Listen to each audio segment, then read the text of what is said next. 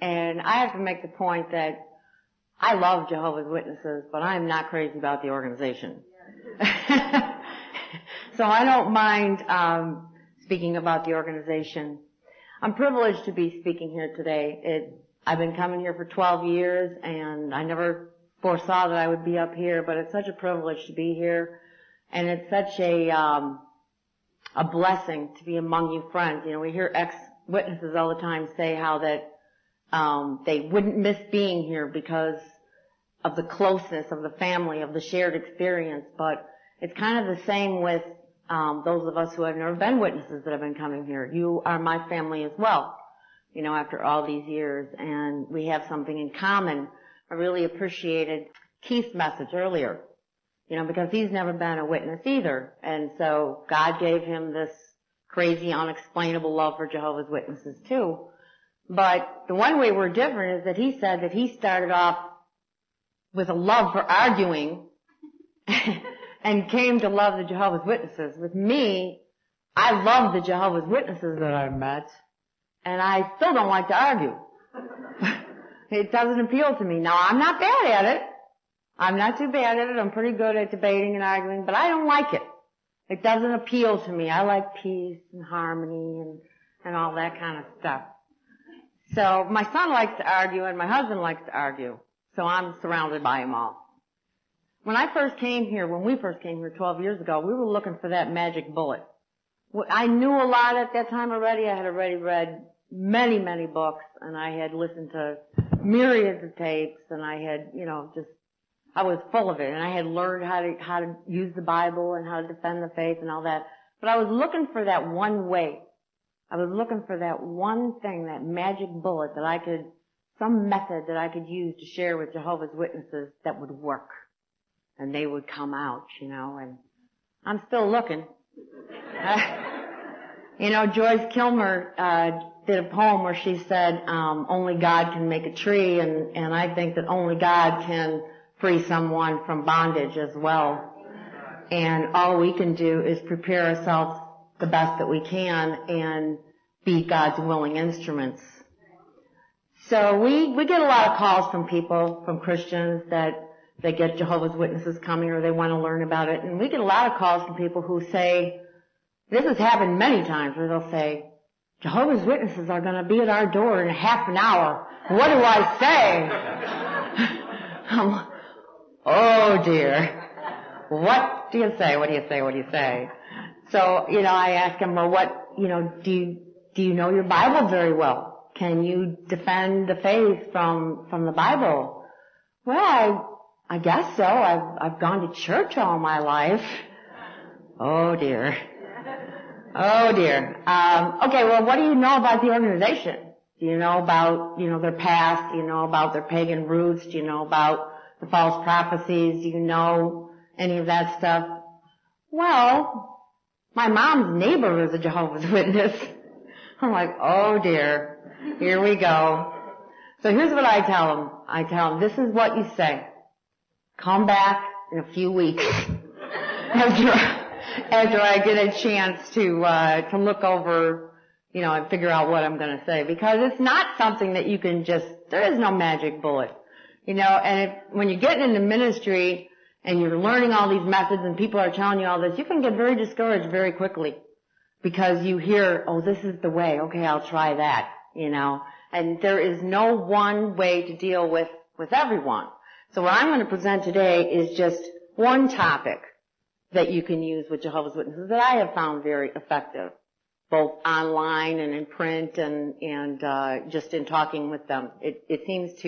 I use Keith's method of asking questions and let them give the answer. So if you want to start that, this is called The Wheat and the Weeds. It's about the false history of the Watchtower organization. What do Jehovah's Witnesses have their faith in?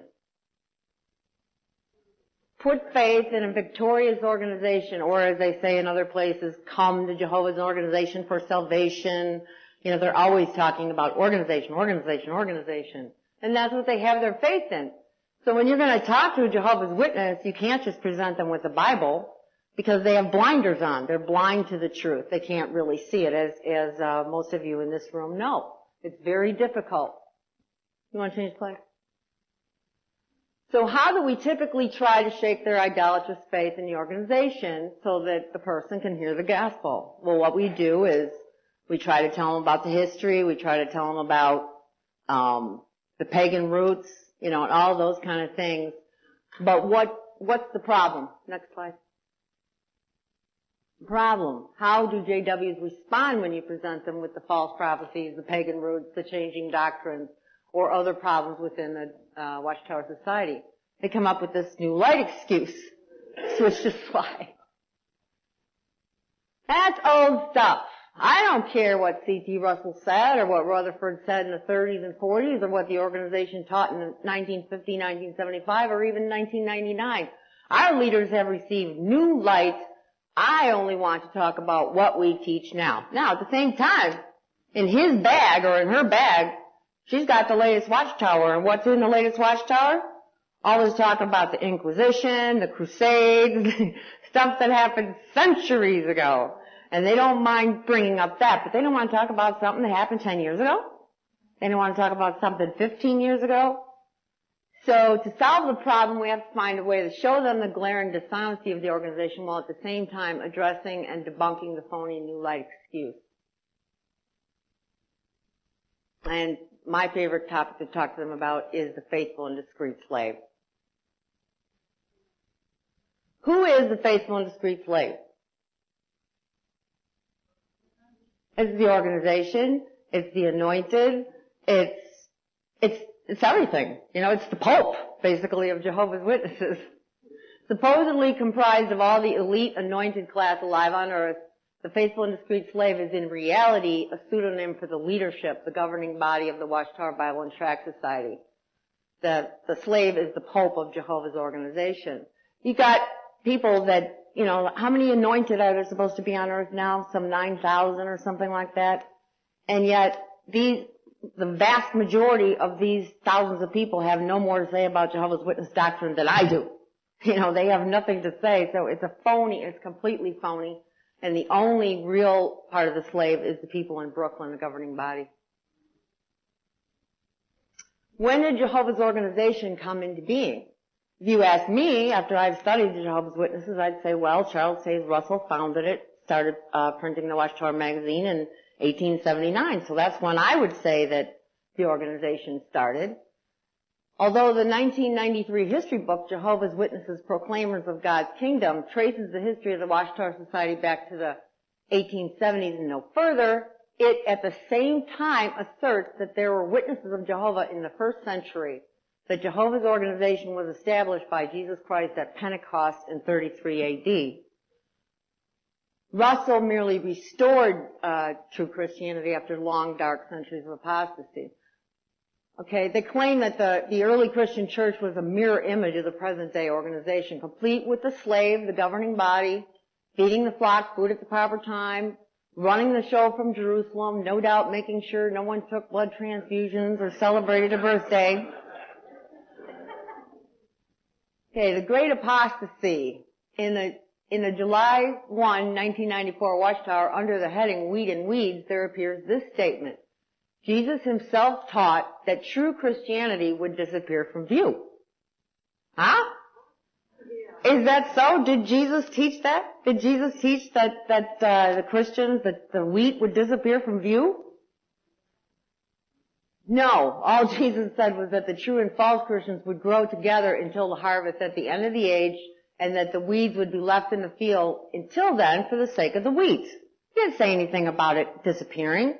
But they need to talk about the disappearance because they have to have some explanation for the fact that all those centuries there were no Jehovah's Witnesses or people that taught Jehovah's Witness doctrine. So, the governing body wins the Pinocchio Award. Just think of me as the Pope without the big hat.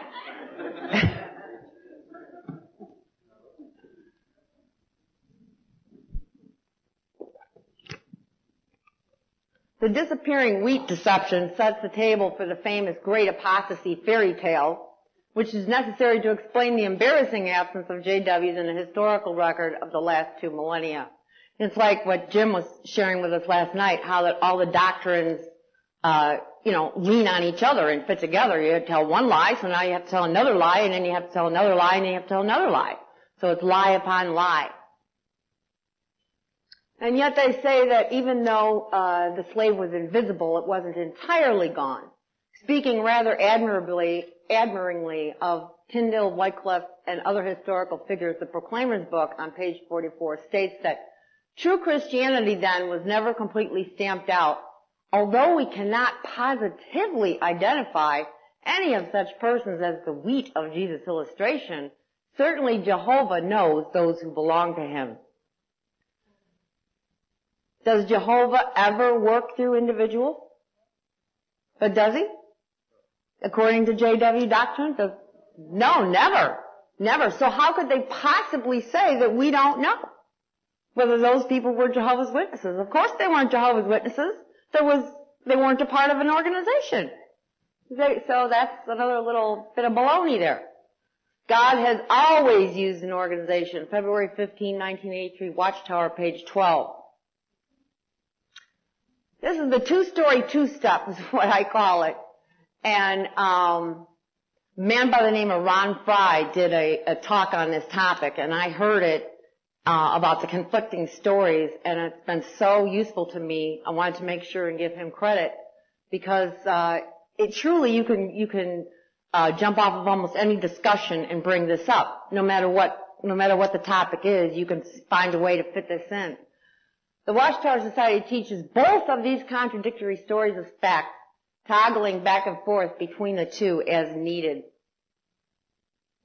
Story number 1, the Great Apostasy fairy tale. True Christianity apostatized soon after the death of the apostles. The apostasy did not take place all at once, but involved a synchronization process that came about like this.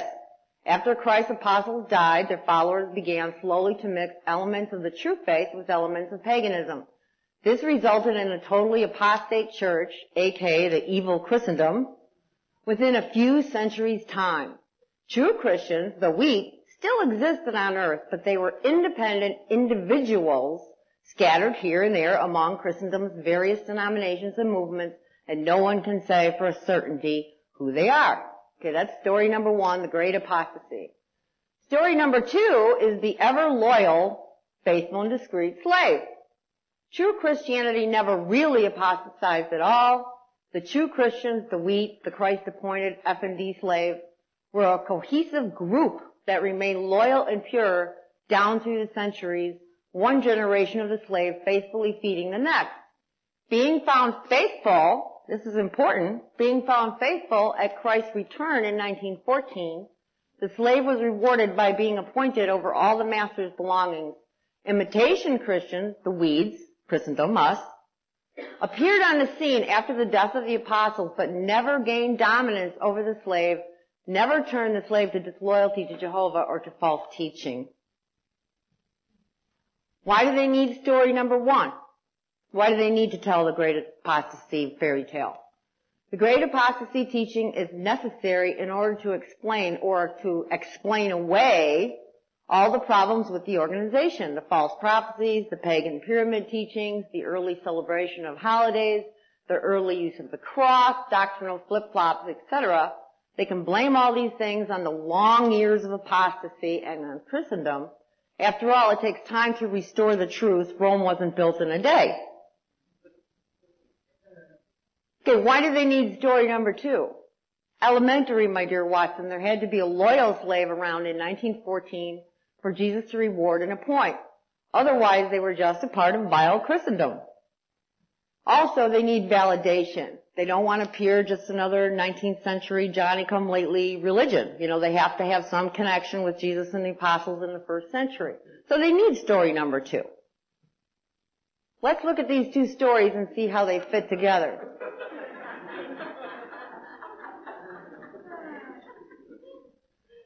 The F&D slave has been in continuous existence down through church history, though its identity may have been unclear. Okay, that's one of the premises.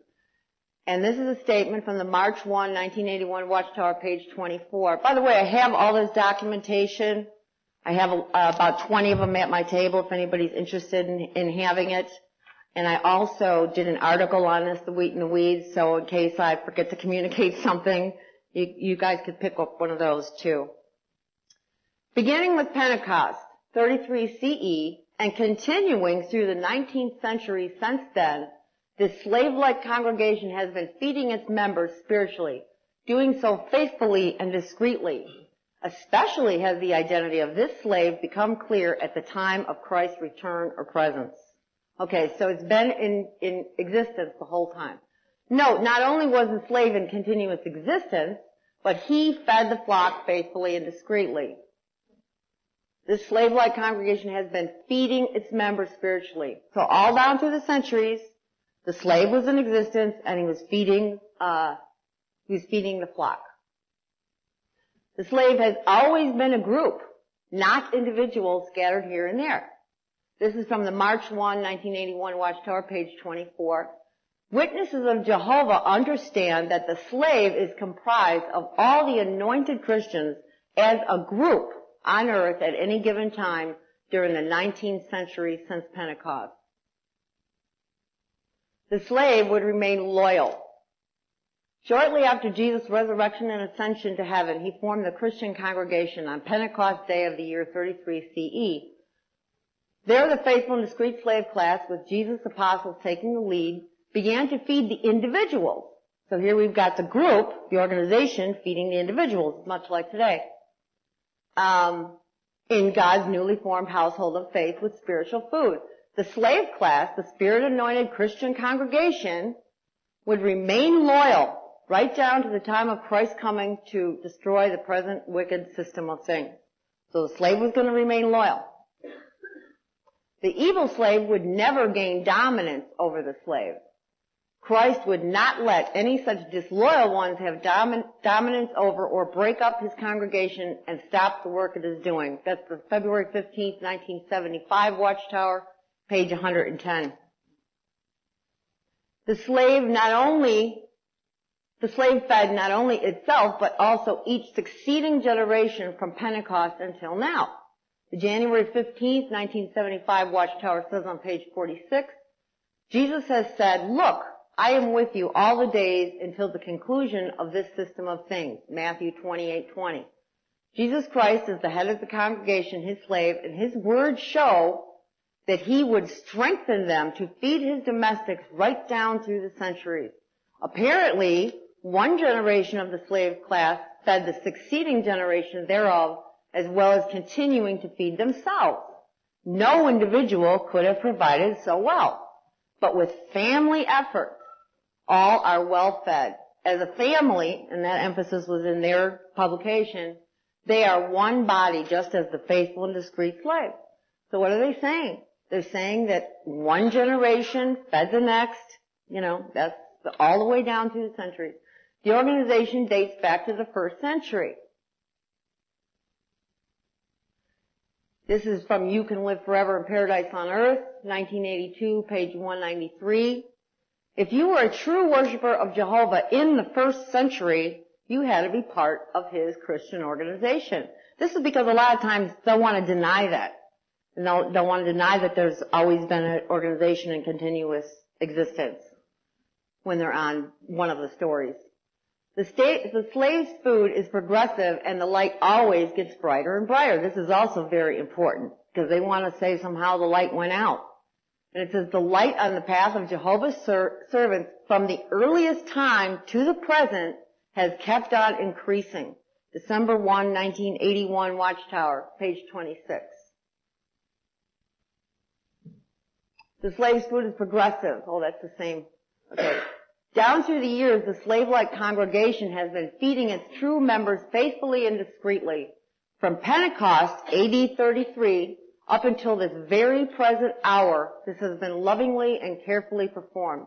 Yes, and these domestics have been fed on progressive spiritual food that keeps them abreast of the bright light that is getting lighter and lighter until the day is firmly established. All this has been proved to be food at the proper time as stated by Jesus. That's the July 15th, 1960 Watchtower, page 435. Notice, all the way down through the centuries, they kept getting new light.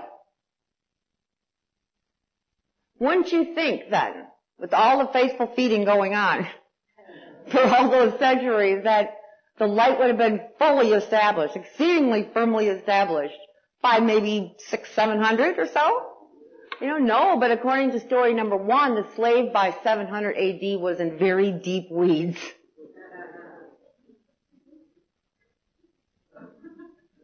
Okay, the slave reappears.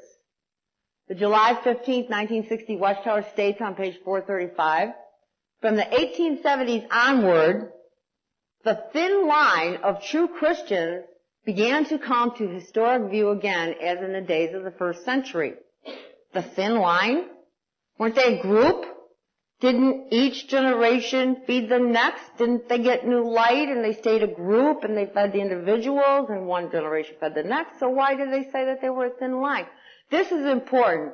The slave has now come back into view. If story number 2 has any truth in it at all, and the slave has indeed existed all down through the centuries as wheat, one generation feeding the next, they will be loyal, they will be a group, and their teachings would have been progressively getting brighter all down through history.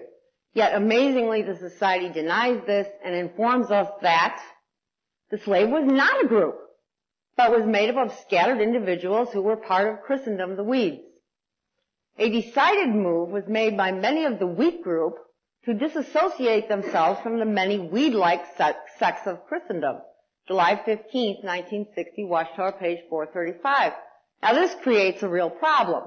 Why would the wheat, the slave, need to disassociate itself from Christendom? When did the slave become associated with Christendom? How did they become associated with the weeds? Hadn't they stayed loyal? Remember, they stayed loyal. How could they have become associated with the weeds? Story number 2 demands it. After speaking of the faithful and discreet slave that would be loyal till his coming, we note that Jesus did not say that the faithful and discreet slave would turn disloyal. Jehovah God will have only loyal ones tested as inheritors of the kingdom. February 15th, 1975, Watchtower, page 110. So here we go again. They're reiterating. The slave was loyal. The slave had scattered. This gathered group of Christians from many parts of the earth formed a new association that later came to be known as Jehovah's Witnesses. That's the Watchtower, July 15th, 1960, page 435.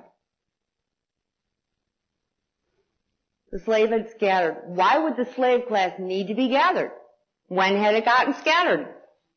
Remember that the society says that the loyal slave was always a group, never individuals, and that Jehovah God does not ever work with individuals or give them any light on the scriptures. He always and only works through organization. If you know anything about the Jehovah's Witnesses, you know that. God only works through his organization. Individuals, you can't out there read your Bible and learn the truth. You have to have the organization. Logically then, if they were individuals, they were not the faithful and discreet slave. And if they were any part of Christendom, they also were eliminated as being the slave, because we cannot be a part of God's organization and at the same time be part of false religion. You can live forever in paradise on earth, page 202. So that's so much for Wycliffe and Tyndale and those. They couldn't possibly be the slave. They couldn't possibly be true Christians or true wheat because they were a part of false religion. The slave was a disloyal apostate whose light had not gotten brighter but had gone out and needed to be restored. Yes, the domestics or individual anointed ones were being spiritually revived with increasingly restored light of Bible truth by the collective slave group. July 15th, 1960, Watchtower, page 435. The collective slave group revived its members with restored light. How did the collective slave, scattered as it was, get revived in order to revive the others, the individuals? Where did the restored light come from? Who could revive the slave once he had fallen into apostasy and become just another weed? No different from the rest of Christendom. What about Russell? You know, that's sometimes that they want to switch gears and, you know, they want to talk about, you know, well, Russell really started it. There really was no, you know, they'll try to disregard all of the speaking about the slave always existing, and they'll want to say that Russell started it and he was given the light by God. He was not the founder of a new religion. He revived the great truths taught by Jesus. He made no claim of special revelation by God, but held that it was God's due time for the Bible to be understood, and that, being fully consecrated to the Lord and to His service, he was permitted to understand it. This is Jehovah's Witnesses and the Divine Purpose, 1959, page 17. Could C.T. Russell have restored and revived the light of truth? Could he, as a fully consecrated individual, have read the Bible and discovered these lost truths and gathered together the slave individuals and taught them? Could he? No, because no individual can possibly understand the scriptures without the slave. So no, because according to the Watchtower, no individual can understand it, and God never works through individuals. He always uses an organization. So when I talk to Jehovah's Witnesses about this, I'll ask them, well, did Russell found the organization? And if they say yes, then I'll show, you know, then I'll prove to them that that can't be true. If they take the tack about the faith, you know, if I've told them about the loyal organization and they try to take that tack, you know, then I'll make them defend that and show them that that's not what the Watchtower teaches. They can't win. It doesn't matter to me which one they choose to defend, which story, because both of the stories are equally false. So it doesn't really matter. Besides individually possessing God's Word, we need a theocratic organization. Yes, besides having God's spirit of illumination, a Christian needs Jehovah's theocratic organization in order to understand the Bible. Watchtower, June 15th, 1951, page 375. That would sort of eliminate Russell, in my opinion. The Bible is an organizational book and belongs to the Christian congregation as an organization, not to individuals, regardless of how sincerely they may believe they can interpret the Bible. So Russell believed he could interpret the Bible, but this says it doesn't matter how sincerely they believe it. They can't. They have to have the organization. That's the Watchtower, October 1st, 1967, page 587. If there was an F&D slave organization in Russell's day, he rejected it. He hated religious organizations. His words out of Zion's Watchtower, September 1st, 1893, page 266. There is no organization today clothed with such divine authority to imperiously command mankind. So think about that. Okay, they say that you have to have an organization. There was always an organization. There was always a slave. There was the F&D slave existed all the way down through the years.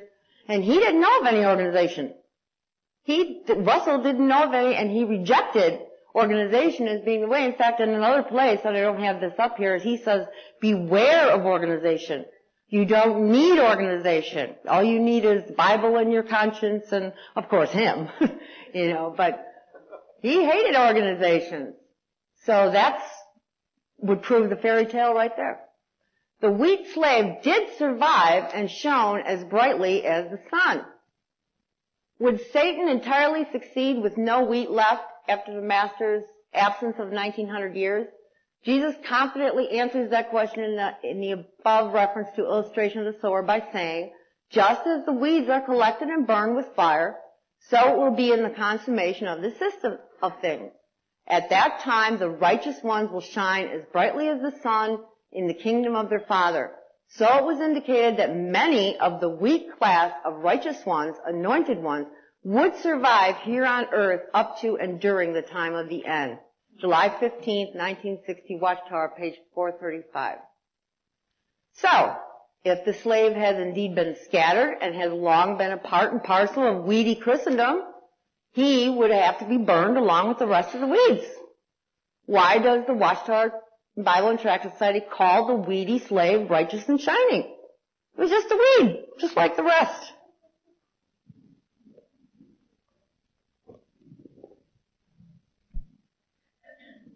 The slave was an awake spiritual watchman, excuse me, with unclean garments from long association with Christian apostasy.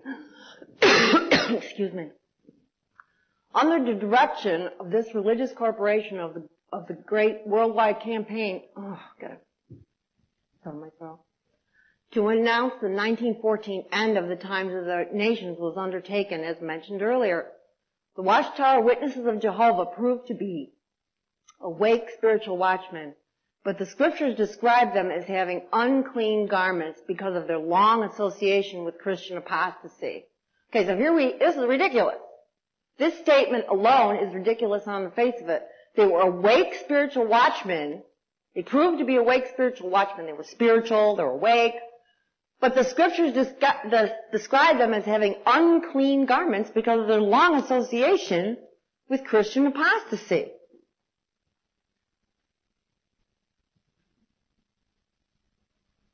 Huh? A little slow in coming up.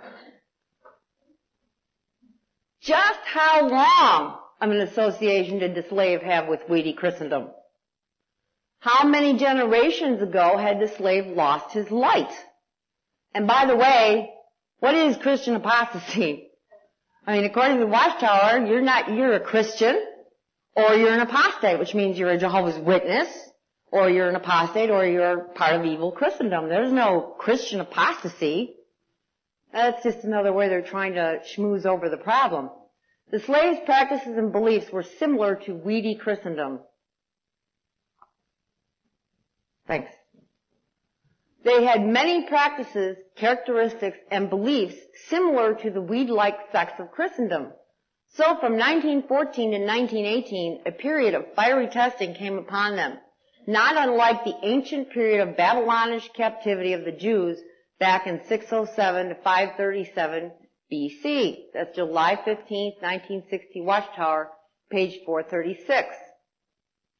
Okay, ancient Israel, when they were sent to Babylon, what was it for? Blatant apostasy, idol worship. The Watchtower Society always teaches that apostates make up the evil slave, but here they are telling us that the ever-loyal F&D slave was made up of a bunch of apostates too.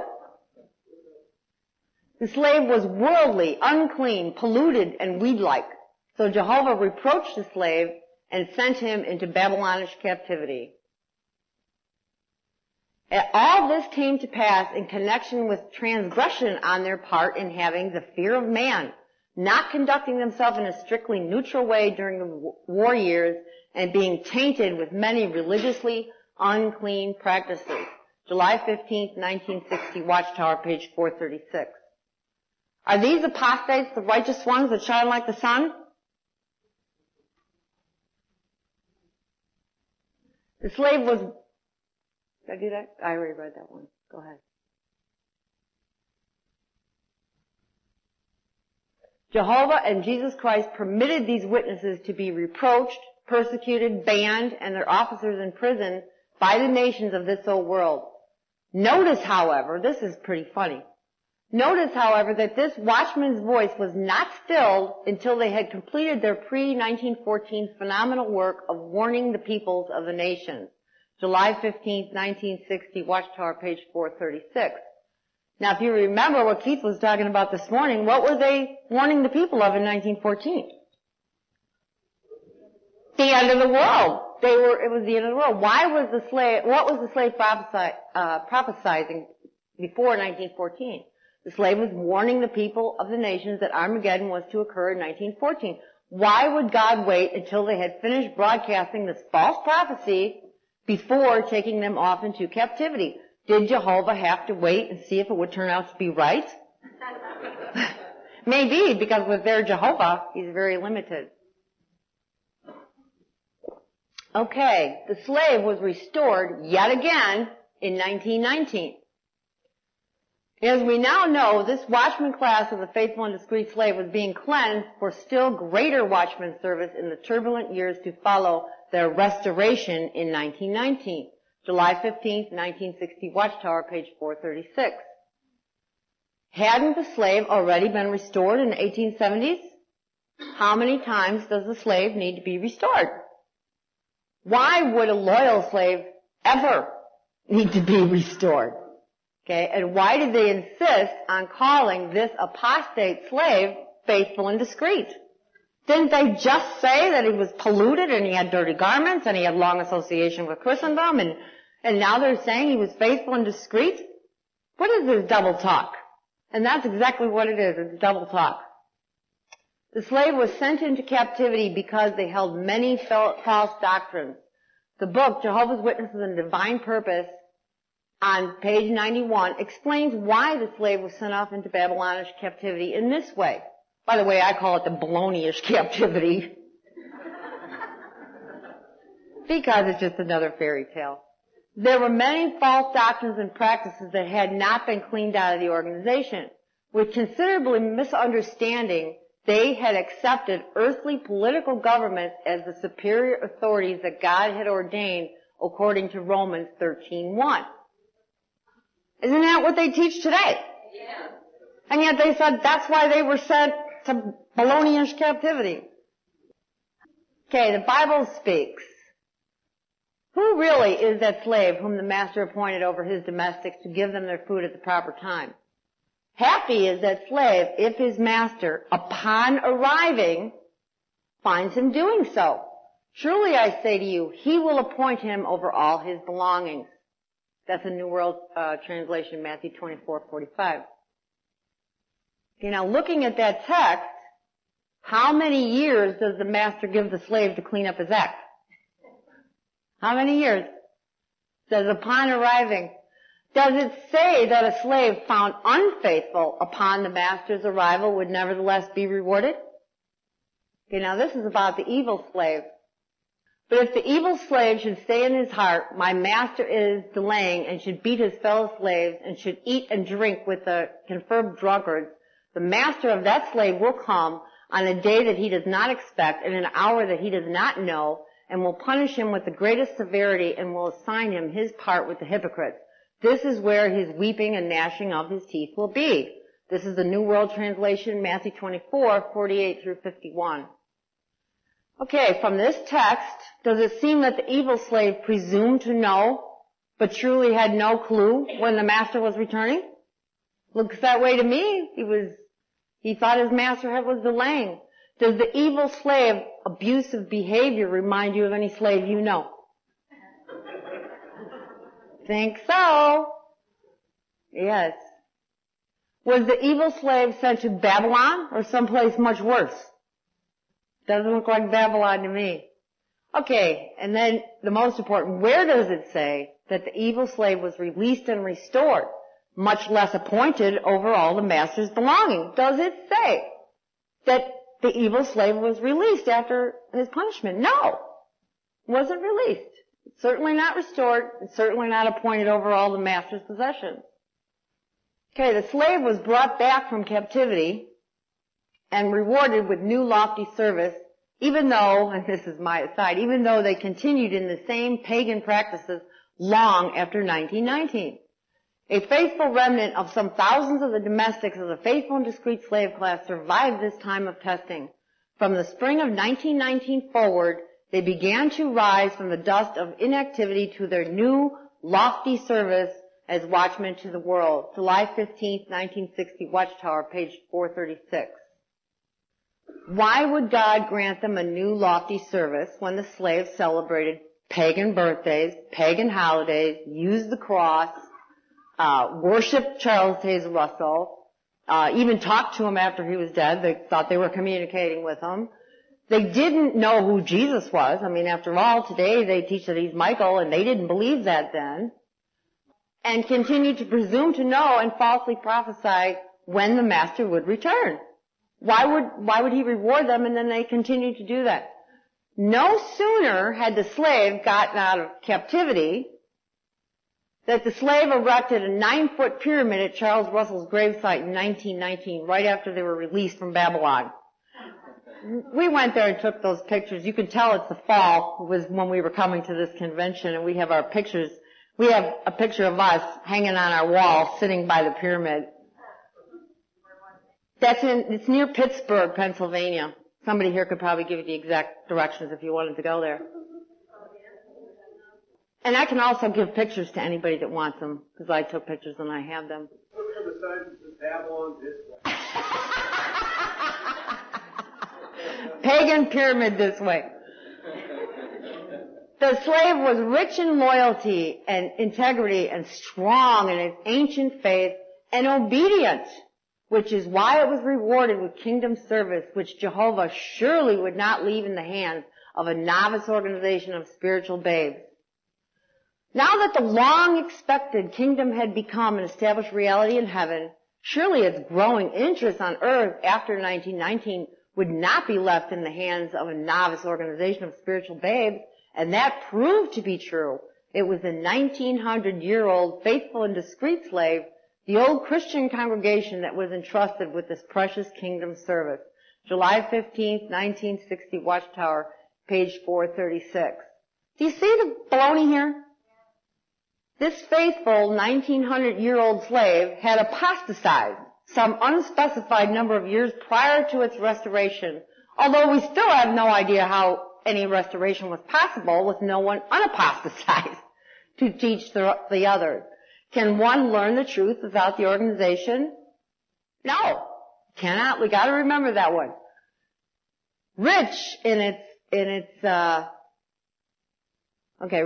loyalty and integrity, long in its patient suffering of persecution, strong in its ancient faith in Jehovah's precious promises, confident in the leadership of its invisible Lord, Jesus Christ, obedient in its centuries-old commission to be witnesses in the earth, finally cleansed by a fiery test in 1918, the matured slave, as represented by the remnant, now stood ready for new assignments of service.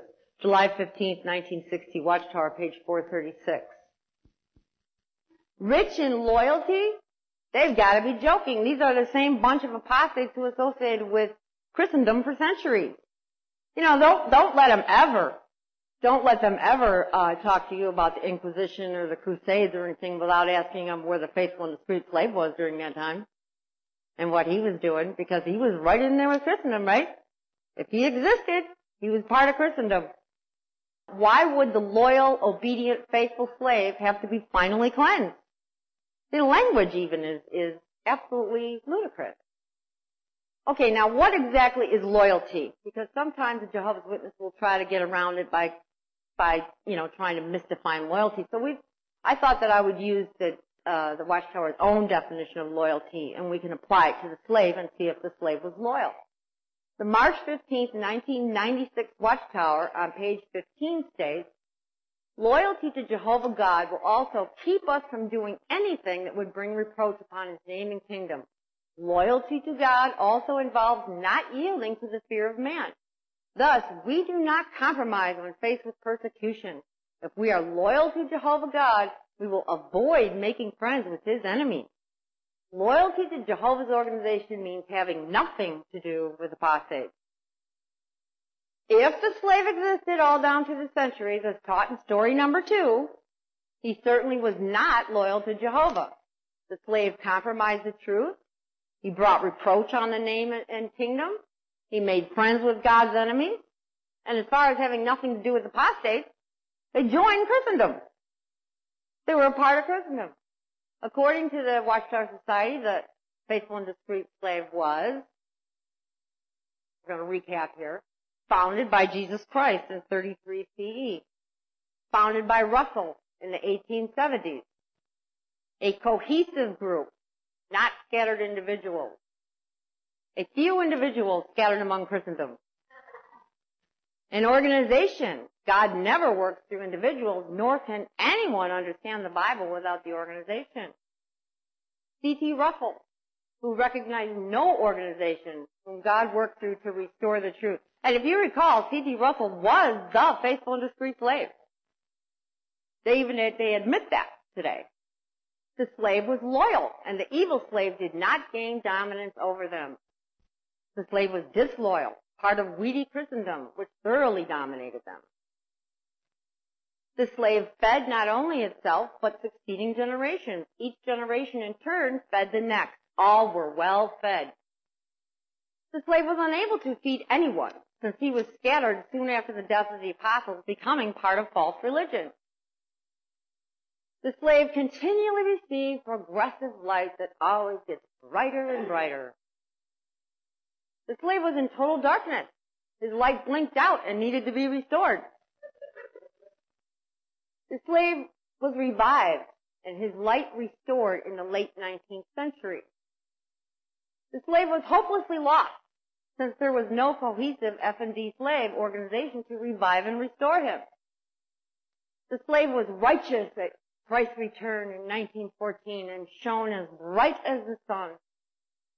The slave was deeply entrenched in Christendom's weedy beliefs and practices. The slave was rich in loyalty and integrity and strong in its ancient faith, which is why he was rewarded by and appointed by Christ at his return. The slave was unclean, with polluted garments from long association with Christian apostasy. So Christ sent him into Babylonish captivity. We have learned that the slave was released from Babylonish captivity in 1919 and given even greater privileges now that he was finally cleansed. And the slave, immediately upon his release from captivity, built a huge stone pyramid at Russell's gravesite and continued to lead the flock into pagan ideas and practices long after 1919. Okay, the slave was 1,900 plus years old when entrusted with kingdom interests. No, slave was a novice organization of spiritual babes. The slave was faithful and discreet wheat to be heard and obeyed. The slave was just another weed to be pulled up and burned. The slave was far superior to Christendom and has the moral capital to stand in judgment of her. The slave was merely a part of Christendom and has no room to talk. The slave is fibbing about its history. The slave should win an Oscar for impersonating a Christian group.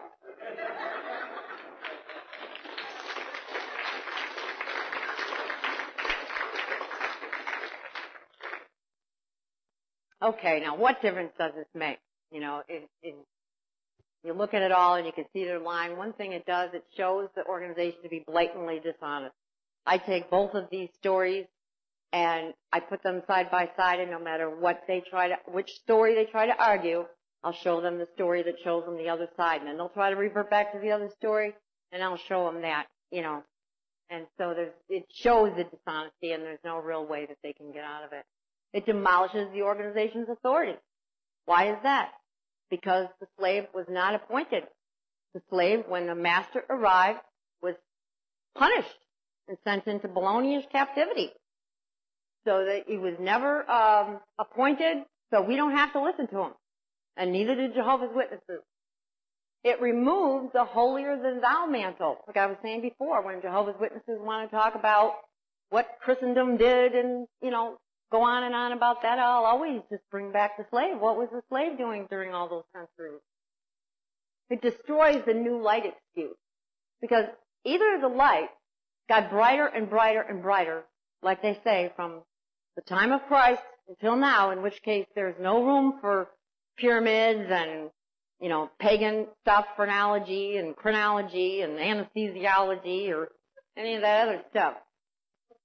And it just undermines the Bible is an organizational book assertion.